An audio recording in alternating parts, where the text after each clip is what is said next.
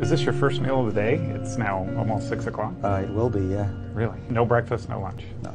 Well, because it's clear, based on thousands of years of human existence, that eating less is, if it's not starvation or malnutrition, it's good for you. Or if you choose not to eat for a meal or two, you're turning on the body's defenses against aging. The trick to longevity is stress on your body, biological stress. The running, bit of hunger, cold, heat, puts your body in a state of perceived adversity. Oh my goodness, I could die if this continues.